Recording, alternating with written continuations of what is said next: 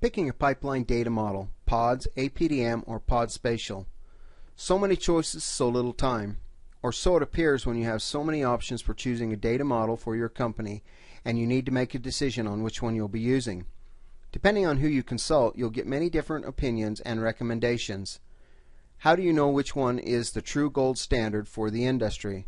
One of the reasons that this can be so hard to sift through the recommendations is there is no one best choice that fits every company. You just have to find the one that is best for your organization. This article is the first installment for a 4-part process that will help you select the best pipeline data model for your company's needs. Don't worry about being pressured into buying something in these videos. We have nothing to sell, at least not directly. We do offer 3 different data model solutions that can meet your needs, but we are truly neutral when it comes to recommending one over another.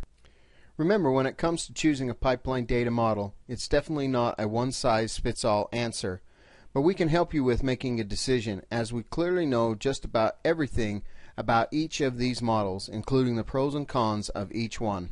3 options we will cover for you include the Pipeline Open Data Standard, PODS, www.pods.org, the ARC GIS Pipeline Data Model, APDM, www.apdm.net,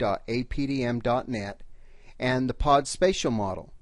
Each of these 3 models offers a different data model solution. First we will review the PODS model, next we will move on to the APDM, and finally the POD Spatial. By the time we finish our review, you will be well versed in the main differences and similarities among the various choices. At the end of this 4-part series, you will feel much more confident that you're making the right choice for your organization's pipeline data needs.